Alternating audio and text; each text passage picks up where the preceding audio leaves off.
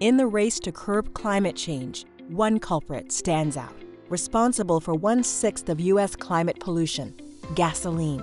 It's a ticking time bomb, threatening the very planet we call home. But there's hope on the horizon, and it starts with the people most dependent on gasoline: gasoline superusers. Meet Pedro, a gasoline superuser burning more than 100 gallons of gas a week. Pretty much about 60–70% of my day is spent driving either to or from a job site. It gets really expensive.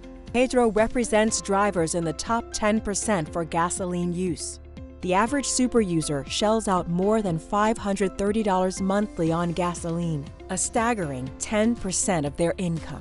Now, picture this: electric vehicles as the game changer.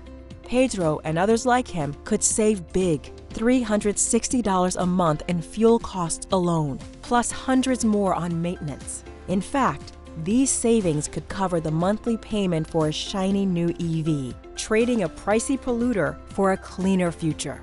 But it's not just about personal savings. A superuser burns 5 times as much gas as other drivers. Switching superusers to EVs first could slash our reliance on gasoline, requiring fewer EVs to cut emissions in half.